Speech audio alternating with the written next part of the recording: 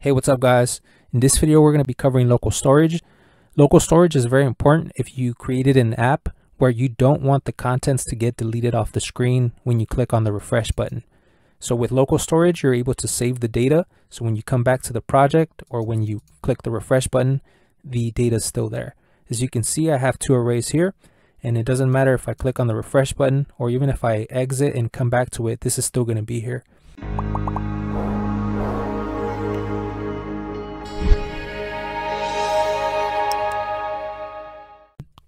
All right, let's begin by creating an array and storing it in local storage. Let's call it colors array, and let's fill it with random colors. All right, that's good enough. Now let's place it in local storage. We do that by using local storage set item. Now we have to create a key so we can access this array later.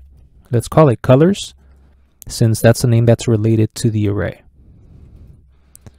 Now we use JSON stringify and include the name of the array. All right, so that's how you place things inside of local storage. Now let's create a copy of this.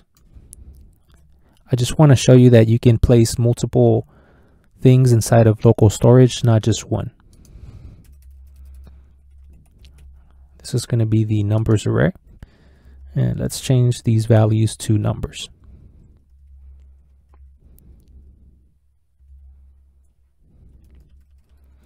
We're going to give this one a key of numbers.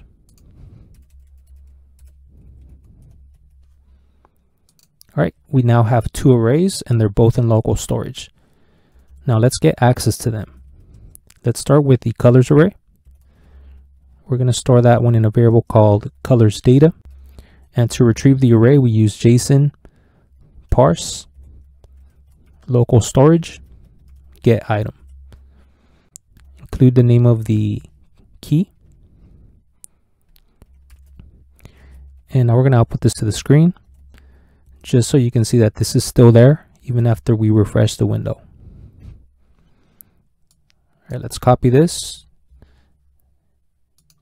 And now let's get access to the numbers array.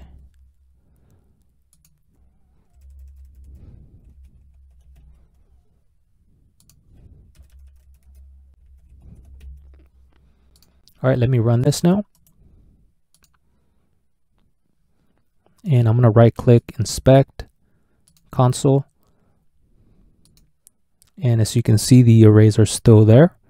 Of course, right now we still have these two up here, so they should still be there. But once we comment this out, the arrays shouldn't be there anymore, but they are going to be there because we're using local storage. So when I click refresh now, these are still here. All right. Let's say that we want to delete one of these. We use local storage, remove item, and include the name of the one that you want to delete. Let's delete the colors one. And now if I click refresh, the colors one is now null. All right, let's say that you wanted to delete both of them at the same time. Instead of local storage, you would use clear. And you could just leave it like that. And now if I refresh this, then both of them are going to get deleted. Of course, we had deleted that one with remove item, but even if we hadn't, the clear function is going to delete both of them at the same time. And that's basically how local storage works. In part 2, we're going to create a small application so you can see how this works in action.